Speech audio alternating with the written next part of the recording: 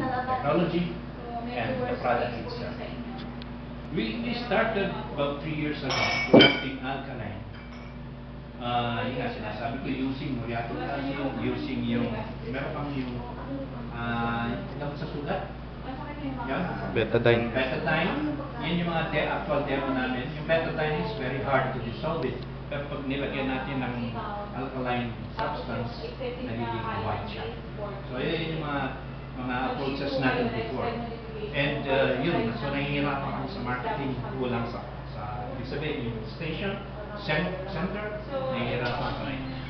And yun nga, with the joint expertise ni Debbie, using yung LBA, so nandito tayo, bringing to you now the LBA technology and alkaline dito sa RG Resort.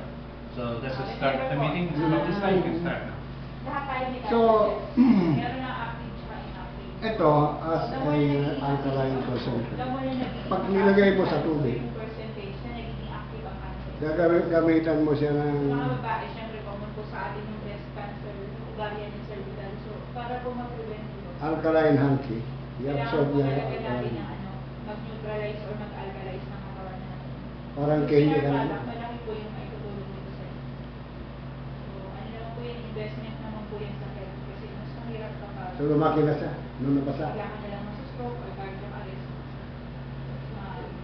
So, sa unang gamit nito, yung may mga sakit na, lalo na yung mga entertainment. Pag ito nilagay sa Ilang panty, years na kayo nag-take ng metformin? yan, pagtapal. Months pa lang. Ah, sir.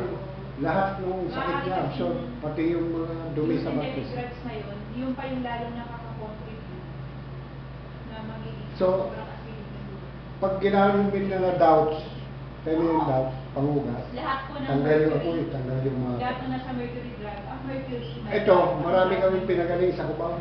Yung mga club doon eh. O ano po yung Patay hindi. Patay sin. Ayun. Yung mga iba naman, hindi, talagang kumbaga ginagawang...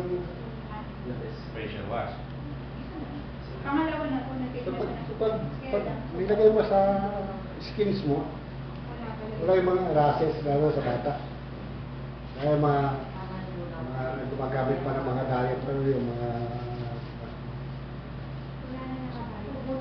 ganun skin. Tapos, so ito yung mga uses ng tinatawag na liquid alkaline. So pwede mong gamitin na pag-inom. Kagaya nito, Get Me Up Integrated Alkaline Water Plant. Ito sa Dampa, Santa Rosa, which has just been finished. Ito yun. Pero water plant yan. Kaya yung water, integrated alkaline water. Water plant yan. So this would be the same facility na may ilalagay dito sa resort. Malaki ito. 15,000 gallons per day.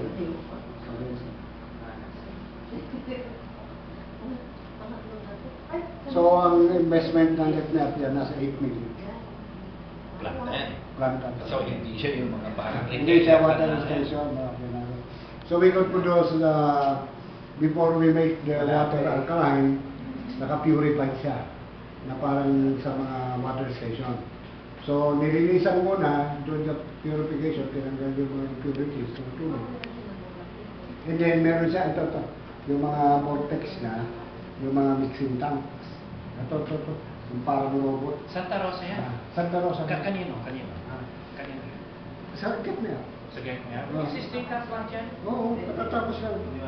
Kaya hindi mo ako nakita ng ilang mo. Ang laki ng investment mo dyan. So, ang katabi nito,